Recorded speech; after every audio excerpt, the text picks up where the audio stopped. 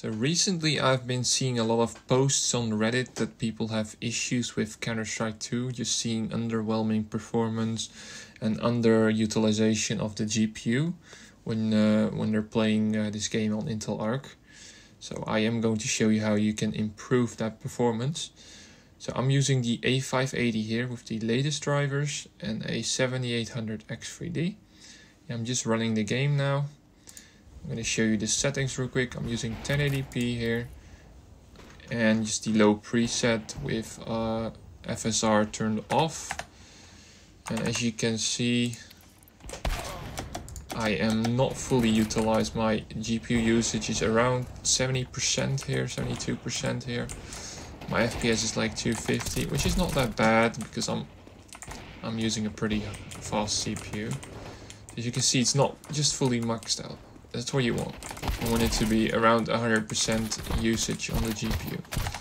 So let me just quit the game. And then I'm going to show you how you can improve it. So if you just go to properties, and you're going to add the launch command -Vulkan. Just ignore this. This is just so my river tuner works. And you're just gonna play it. So I'm launched into the game now. As you can see, I'm still using 1080p with the low settings. The performance difference from me is not that big because I'm using a pretty fast CPU.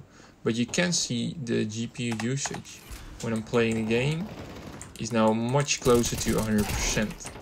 If you have a lower end CPU or like something like a Ryzen 5 3600, something like that, a 5600, you might see a pretty nice improvement in performance as well.